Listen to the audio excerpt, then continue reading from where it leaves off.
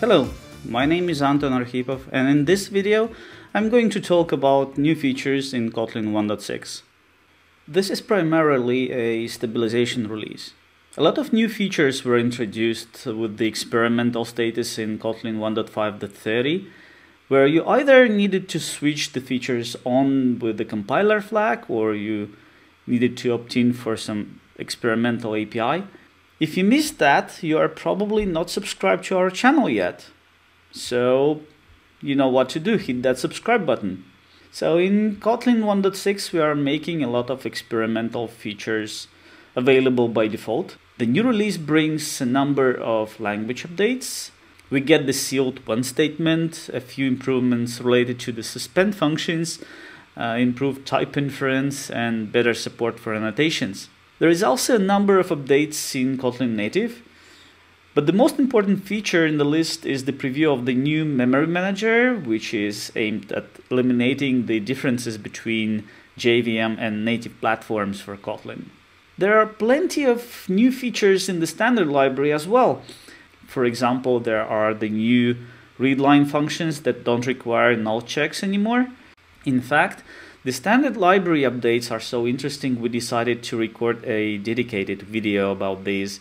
My colleague Sebastian Eigner made a really nice video about the updates, so make sure you check it out after this video. Let's talk about the language related features first. So finally, the sealed when statements have landed in Kotlin. Previously, if we used when as an expression returning a value, it was exhaustive by default when it was used with sealed classes, enums, or Boolean types. In case if not all the options are covered, then the result is a compilation error. But if the expression doesn't return a value, then it is just a statement and the compiler didn't check if all the options for the subjects are covered. Starting with Kotlin 1.6, the compiler will check for the exhaustiveness and warn you if you missed anything. You either have to list all the options for the subject or use the else branch. I know some developer teams actually make rules that they don't use the else branch if the subject of the when statement is a sealed class or an enum. This enforces handling all the options explicitly, and if you add a new sealed class or an enum, the compiler will immediately point you at the locations in the code where you have to make the adjustments and you won't miss a thing. So I think it's great. In Kotlin, it is possible to use functional type as a supertype. It is sometimes useful when you are required to use a function, but you need to customize it somehow, for instance, pass an extra parameter to it. The same wasn't possible if the functional type is marked with the suspend keyword. And this is unfortunate as there are situations when you would want to derive from such type, and this limitation is now removed. The next feature is also related to functional types that are marked with suspend keyword. Kotlin 1.6 introduces stable conversions from regular to suspending functional type. As a call argument, you can now pass any expression or a suitable regular functional type where the suspending type is expected. The compiler will perform implicit conversion automatically. In Kotlin or Java, you can define a recursive generic type which references itself in its type parameters. Now the Kotlin compiler can infer a type argument based only on the upper bounds of the corresponding type parameter if it's a recursive generic. This enables various patterns with recursive generic types that are often used in Java to make builder APIs. While in Kotlin we can get away from using the recursive generics for builders by using the scope functions like apply or also, we still need sometimes to use Java libraries that expose the Fluent API with recursive generics, and it wasn't just elegant enough when we used such libraries in Kotlin programs. For instance, when using Web Test Client in Spring Framework or when using the Test Containers library for integration testing. Now the compiler is able to infer the types correctly, and we can use the API of such libraries as designed by the library authors. Next in the list is builder inference. Builder inference is a special kind of type inference which allows to infer the type arguments of a call based on the type information from other calls inside the lambda argument. This can be useful when calling generic builder functions like build list or sequence. And inside such a lambda argument, there was a limitation on using the type information that the builder inference tries to infer. You could only specify it, but you couldn't get it.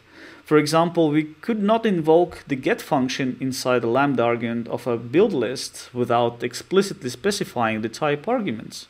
Now it's possible to skip specifying the type parameter for the builder, and the compiler is able to infer the type information for us.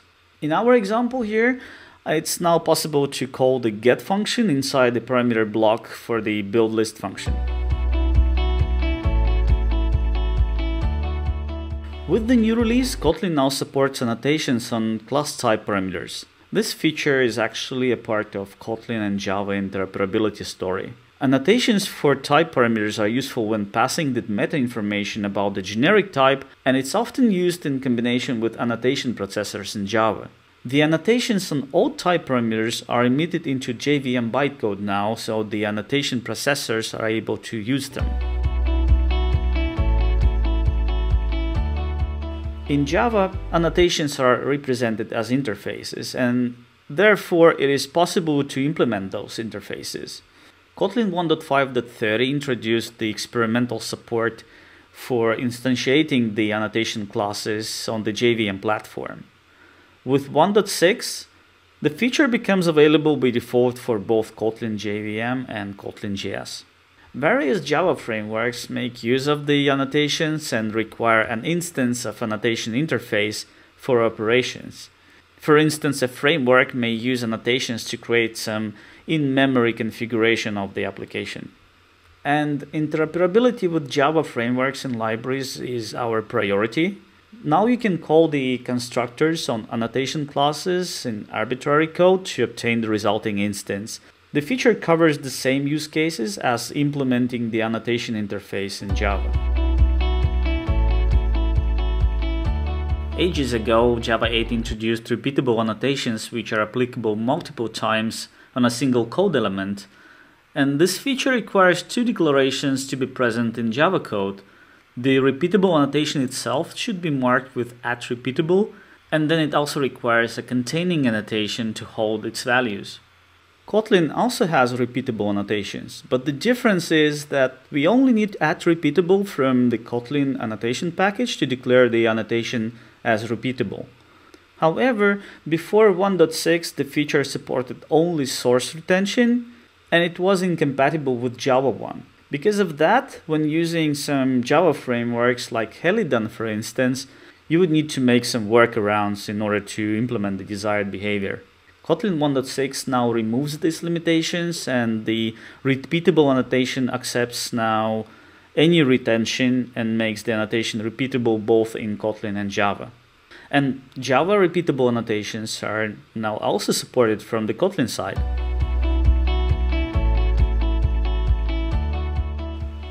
The development of Kotlin native is also happening at full speed, and we have some interesting updates here. With Kotlin 1.6, you can try the development preview of the new Kotlin native memory manager. It moves us closer to eliminating the differences between the JVM and native platforms to provide a consistent developer experience in Kotlin multi-platform projects. We recently published a blog post about the new memory manager, and if this is close to your heart, please read it and follow the instructions on how to try. The new Kotlin native automatic memory manager lifts the restrictions on object sharing between the threads. The new approach allows you to remove all the freeze function calls from your code, and everything will work as usual. To enable the new memory manager, you just need to add a compilation flag or add the properties into Gradle configuration. To make the new memory manager stable sooner, we need your feedback. So if you have anything to report, please let us know in the corresponding UTrack issue. Besides the new experimental memory manager, there are some nice additions in Kotlin native. The new release supports the latest version of Xcode, that is version 13. Feel free to update your Xcode and continue working on your Kotlin projects for Apple operating systems. Starting from 1.6, you don't need a Windows host for compiling Windows targets. They can be compiled on any host that supports Kotlin native. We also have reworked the LLVM dependency that Kotlin native uses under the hood. Thanks to this, the dependency size on macOS decreased to 300 megabytes compared to 1.2 gigabytes before. The application binary interface is now unified with the other Kotlin targets. In the previous versions, the authors of compiler plugins had to provide separate artifacts for Kotlin native because of the differences in the interface. Starting with 1.6, the Kotlin multi-platform Gradle plugin is able to use the embeddable compiler jar for Kotlin native, and that is the same embeddable compiler jar that we use for JVM and JSIR backends. And this is a step towards unification of compiler plugin development experience, so you can now use the same compiler plugin artifacts for native and other supported platforms. This is currently experimental and you need to switch this feature on to use it. To start using the generic compiler plugin artifacts for Kotlin native, you would need to add a line of configuration in your Gradle.properties file. And we also have unified the unhandled exception processing across the Kotlin native runtime for use by the custom execution environments such as Kotlin coroutines. So this is all for today, folks. We continue to make Kotlin better with every new release, and there are a number of new goodies in the works. So make sure you subscribe to our YouTube channel to follow the updates, and make sure you upgrade to the new version. Thank you for watching and have a nice Kotlin.